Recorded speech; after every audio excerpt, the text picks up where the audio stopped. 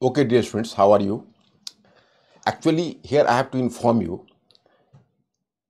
that my team has introduced a comprehensive program for the preparation of general studies, and this program would involve 3 stages in preparation.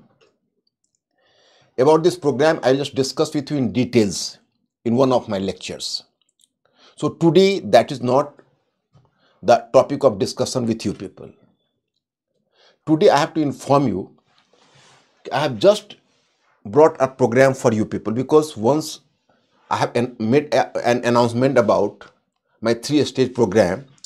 So some of my students have raised the question, कि sir, you are just making a comprehensive preparation for the 3-stage program and that will be definitely a game changer or paradigm shifter for us. But what about in the middle course? Because the prelims, the sword of prelims is just looming large on the head, and the prelims is a very challenging exam for we people. So how can we tackle the prelims? So is your team is not giving any helping hand in this direction? So that's why I have conceived a new program that is called Sampurna PT. About this Sampurna PT program, I will give you the detailed information or informations in details on 7th of February. 7th of February 2024. But my students, till I have to discuss certain points with you people. One important thing is that you people should know what relationship I have had with prelims examination since the last 1993. Here you people should be informed that your present syllabus of prelims, so that commenced from 2011. मतलब आपका जो prelims का जो वर्तमान syllabus है वो 2011 में introduce किया गया था, प्रीलिम्स का, मेंस का 2013 में. But earlier then that optional used to be the part of a prelims program. Rather, you can say that optional used to play a very decisive role you can say, because one question in optional paper involved 2.5 marks and the same question in GS paper 1 marks. So optional paper, the total weightage of optional paper was 300 marks and total general studies paper 150 questions, so 150 marks. So in this way, definitely optional played a very significant role. So at that time, I used to teach optional in prelims, and history was the most popular subject in prelims at that time. So in 1993 to 2010, up to 2010, I have continuously prepared the thousands and thousands of students. Even if I am just going to use the term lakhs, so that will not be an exaggeration, my students. मतलब इस बीच मैंने हजारों लाखों बच्चों को पढ़ाया. और मैं आपको बताऊं कि बेसिकली जो प्रीलिम्स जिनके लिए क्रॉनिक डिजीज की तरह हो गया था, मतलब prelims emerge to be chronic disease because they are just going through to many books, they are making to many efforts and year to year they were making an attempt but they didn't get and didn't qualify the examination. So the students were coming from sometime from Allahabad, Kanpur, from many other regions in order to take coaching from me. It was the level of popularity. If you will just ask from some of your seniors, now they are the senior bureaucrats, so they will definitely brief this story to you people. मतलब आप अगर अपने कुछ senior जो आपके district में भी जो ऑलरेडी ऑफिसर्स होंगे तो उसमें से कुछ मेरे स्टूडेंट्स होंगे, वो आपको बताएंगे. तो actually I just want to utilize and apply the same experience in the GS prelims part as well. My team will work, but it is not you can say in optional paper that was my single hand effort. Here the difference is it is a teamwork, but I will definitely work as the main guideline in the whole affair, you can say in the whole program. तो है कि इसमें तो team work करेगी, लेकिन मैं main guideline की भूमिका या रोल में रहूंगा ताकि स्टूडेंट्स को प्रीलिम्स में कोई परेशानी ना हो. But my students, I have to share something with you people. Normally you can say you are just appearing so many test examination, that is called test series. Test series has been the, you can say, very popular mode of preparation today. But difficulty is that whenever you are joining some test series and you are just working in test series, so here there was one problem. Normally the nature of the questions you will find in UPSC examination and the type of question normally you find in test series. So there's difference in the nature. In UPSC is having the very UPSC, you can say, team is having a specialty in this regard. What is the specialty? So whenever the UPSC team is forming a question, so they are just binding you from three sides. You should not break the bind, but they consciously kept the fourth side open. If you are having some sort of understanding, so on the basis of understanding and while utilizing the intellectual gaze, you can break the bind, break the bounds and select the right choice.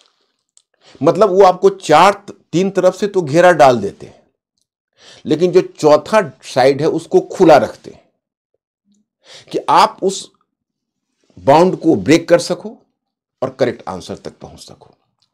But normally in the coaching institutes, normally in test series, you will find the question and that is creating some sort of problem because either the question is too much difficult or too much easy. Either you will solve the question or you cannot solve the question. In UPSC, normally 10 to 15 questions, particularly 15, 17 questions these days, they are so difficult and challenging that they will create a lot of problem for you people. Means that it is practically, you can say, not possible to solve those questions. And in the era of minus marking, you cannot take the risk in such questions. And 20 to 20 questions were such in nature, you can easily solve the questions. So after observing the questions, normally the students become happy in the examination hall. For the rest of the questions, you can say, you can solve the questions and simultaneously you cannot solve the questions. It depends upon your understanding. If you are selecting B, you are correct. If your first response is C, that is wrong. And there is no way out. तो एक topper ने इसको बहुत अच्छे ढंग से brief किया था. मैं students, I have to share with you. उसने कहा था कि आज का प्रीलिम्स एग्जामिनेशन ऐसा है जिसमें आप 25% क्वेश्चंस जानते हो, 25% क्वेश्चंस नहीं जानते हो और 50% क्वेश्चंस आप जानते भी और नहीं जानते हो. कि today the prelims exam has become so challenging कि 25% questions you know, 25% you can say questions you cannot solve, and for the rest of the 50% questions you are in position of solving and non-solving. Means you can solve them, you cannot solve them. It depends upon you because they are on the basis of intellectual gaze. Here I am giving you some concrete example. What is intellectual gaze? Suppose observe this question here. This question, you can make a claim either from the side of history or the side of polity, whatever you like. But as this question belongs to the Indian Council Bill of 1919, so I am giving more weightage in history. So it should be the part of the questions of history. What is the question? In the Government of India Act 1919, the functions of the provincial government were divided into reserved and the transferred subjects. My students, if you are not having the knowledge of Indian Council Bill of 1919, at least some knowledge of diarchy, then there is no use, then you cannot even attempt this question. But even if you have gone through the topic, the Indian Council Bill of 1919 and the nature of diarchy in provincial government, the nature of diarchy, but even after going through the topic, you will not have all the data at the same time. मतलब आप कितना भी उसको पढ़ लीजिए, सारा datas आपके दिमाग में वहां नहीं रहेंगे. तो सारे डेटाज आपको नहीं रहेंगे तो how can you solve the question? It is on the basis of intellectual gaze. अब you required to have the knowledge कि in province the diarchy was introduced. Earlier there was the division of power between the central government and the state government. So the state government were having the definite subjects. Even these subjects were divided further between reserved subjects and transferred subjects. On reserved subjects, the governor had to take the decision with the support of nominated ministers. And on the transferred subjects, the governor had to, you can say, give his verdict with the support of and at the advice of the elected ministers. So this was the division. So obviously you can say, as it was a colonial government, so all the important subjects were placed under the category of reserved subjects, so that the elected government of India should not enjoy too much power. मतलब इसलिए उन्होंने जानबूझ के जितने भी important subjects थे उसको उन्होंने रखा रिजर्व्ड सब्जेक्ट्स में, और जो लेस इंपॉर्टेंट थे, less important subjects where the falling in the category of transferred subjects. अब keeping this data in your mind, you can very well observe on the question and on the basis of intellectual gaze you can solve the question. देखिए, administration of justice to local self government, land revenue and police.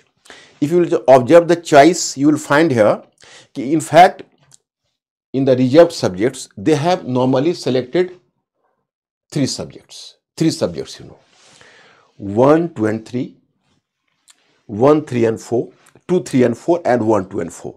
So it became almost clear that three subjects were falling in the category of reserved subjects. Now you have to make an omission of a single one that is falling in transferred subjects. So going through each and every subject, you have to find out which subject is less important, which could have been placed in the category of transferred subject. मतलब अब आपको इसको देख कर ये पता करना होगा कि कौन सा सब्जेक्ट सबसे लेस इंपॉर्टेंट है जिसको ट्रांसफर्ड में रख सकते थे. तो देखो, one, administration of justice, no, they can never devolve and transfer this subject to an elected ministry or the Indian government. Then land revenue, no, because it was the major source of revenue.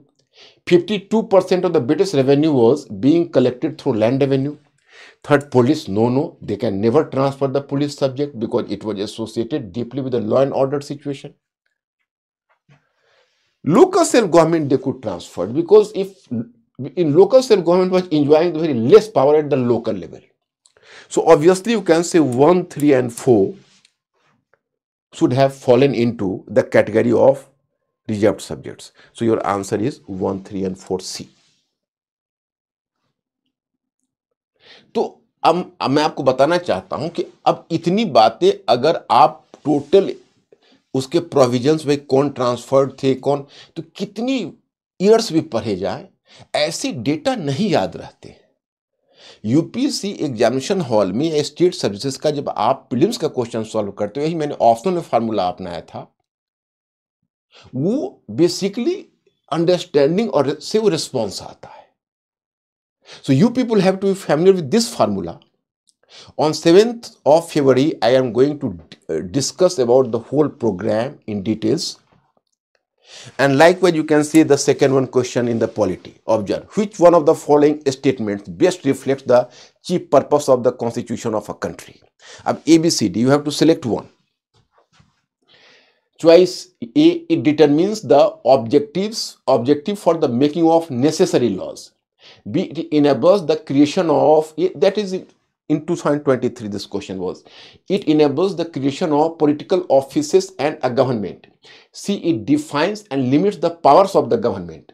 And D, it secures social justice and social equality and social security. अब देखो ये चार के चार category है. All are correct, but one is most appropriate. So there is the main fight is between what is more correct. So go through it, and if you are having the conceptual clarity, so you will go through A, you will go through B, you will come C. It defines and limits the power of the government. You will stop here. Yes, it appears to be more appropriate. It appears to be more appropriate. And prelims का एक खासियत होती है कि first response में जो आता है वो करेक्ट आंसर होता है. उसी तरह से you will find question in economy. Which one of the following is likely to be the most inflationary its effects? A, repayment of public debt.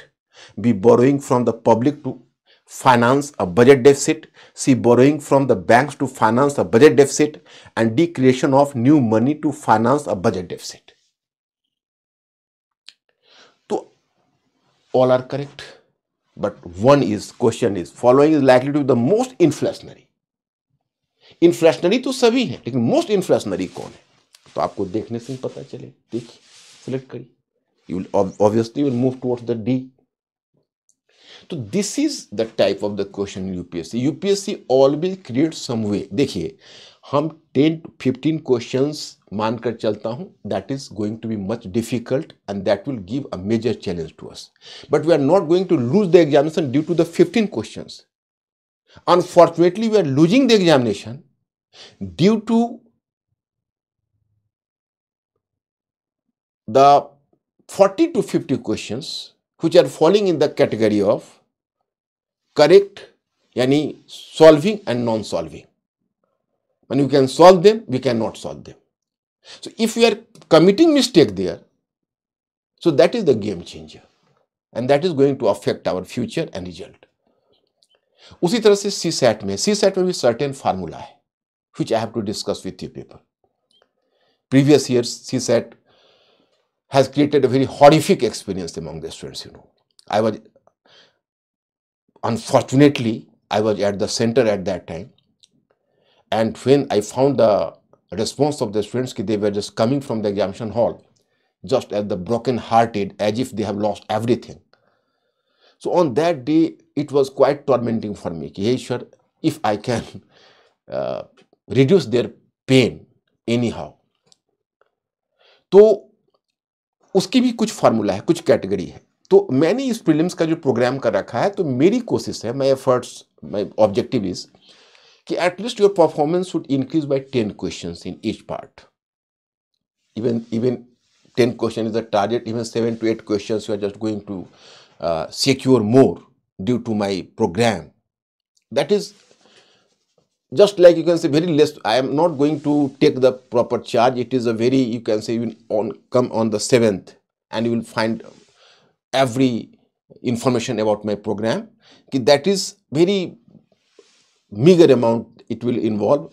I will try to help the students as much as possible. So on 7th I am just giving the suggestion.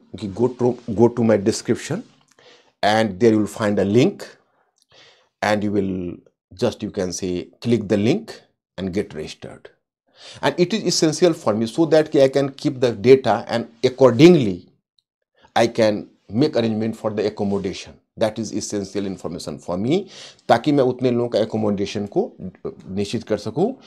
Once again, I have never made a direct appeal to you people to make the link. मैंने आज तक पूरे lecture के दरमियान subscribe करिए, ये भी मैंने कभी नहीं बोला है, आपने महसूस किया होगा, but this is the essential data and we need it. So get to the description of the video and then click the link. So that's my appeal. So I'll see you on 7th of February. Thank you very much. I'll see you again.